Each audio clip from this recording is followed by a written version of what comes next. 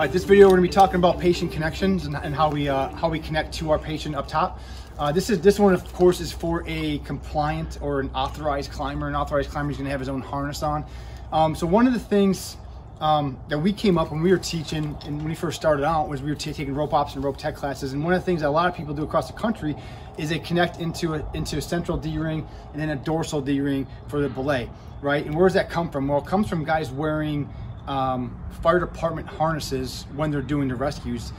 Once we kind of got into the industry world and started doing spread and started doing some tower work and things of that nature, we started realizing that guys aren't wearing harnesses like rope access style rescue harnesses on. They have fall protection harnesses on, just like this one.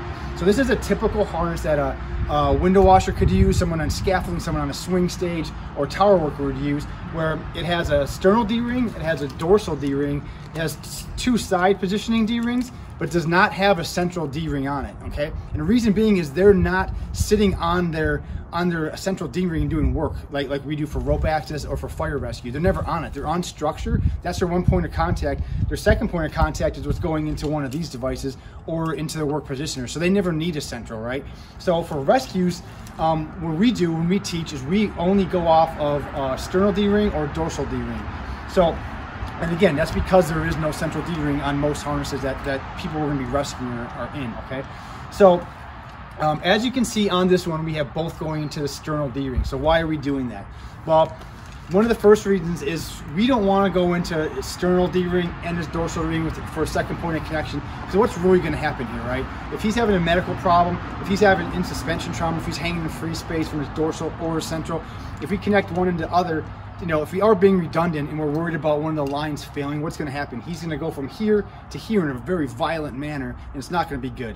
So we go into one point of connection, into one point on his sternal or his dorsal, depending on how he's sitting. So if he's hanging on his dorsal D-ring in free space, we're going to connect both in his dorsal. We're going to lift him up a little bit, disconnect him, and get him down to the ground. And same goes for if he's into his sternal D-ring. If he's in a sternal, he's sitting upright and he's already in a good position, we're going to connect both into here and bring him down. So why do we do that? Obviously, we talked about not trying to violently move the guy if it happened to go on his belay. The other big reason is we're trying to get him down to the ground as quickly as possible and not having to jostle him in free space or up on the tower. And the other thing is that we, through rope access and sprat, is how we see it. Is that these D-rings are considered a bomb-proof point of connection. It's an enclosed connection point.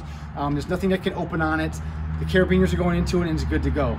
Now, that being said, what I'm gonna do when I come up to this guy is I'm checking his harness first. I'm checking his harness to make sure that everything is good to go and is connected properly.